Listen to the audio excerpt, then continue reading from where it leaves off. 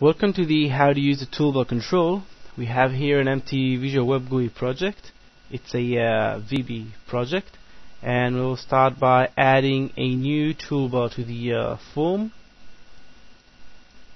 Okay, and let's go ahead and add buttons. Let's add one button. We'll add a save button. I'm going to have the tool tip saying save, and we're going to use the icons format. It will be icons.save.gif. The formatting of the image name can be found within the documentation. Shortly, it means that we're going to the icons directory and we are looking for the save GIF. I'll also add a tag to this button so we can use it in the click. And let's go ahead and attach to the button click event of the toolbar. And here I'm going to say message box dot show, and I've got the button dot tag, and let's go ahead and add the resources directory. So we have the save icon, resources, and we need the icons directory. The mapping to the icons directory can be found within the web config. You see in this section we have the icons directory, which is mapped to a relative path, which is resources icons, exactly where I created the icons directory. Now let's go ahead and get the save icon, and now we should have a almost working application. This is my C# programming, and we have a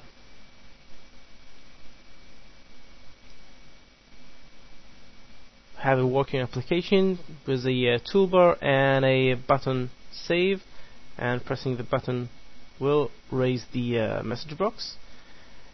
And you can also go ahead and use the image list control for larger buttons. So let's go ahead and do that. Let's go to the design time and go to the buttons collection, and let's remove the definition of the image. Let's do okay, and let's go ahead and add to the form an image list. Where is the image list? Image list. Here it is. Now currently the image list is not supported in design time, so I'll go ahead to the form. Let's attach to the form load event. Here it is, and I'm going to add an image to the image list. It should be image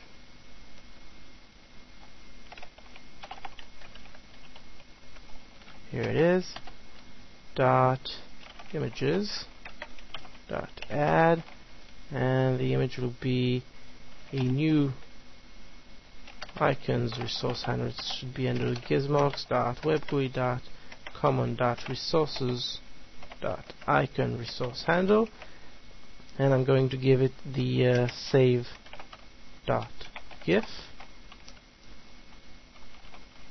and should close the method. Now I can go ahead and have the toolbar button. I have the toolbar button 1, and I'm going to say have the toolbar, and the toolbar image list will be equal to image list. This I can do in the design time, so let's go ahead and do it in design time. I'm going to the toolbar, and I'm going to select the image list. Here it is. Now I've assigned the image list to the toolbar, let's go back to the code, and now I can easily go and say toolbar button 1 dot image index equals 1 or 0 without the semicolons, and now we should have the toolbar working. Now we have a working toolbar. I can also go ahead and change the image size. Let's say we'll go ahead and say image size equals new size.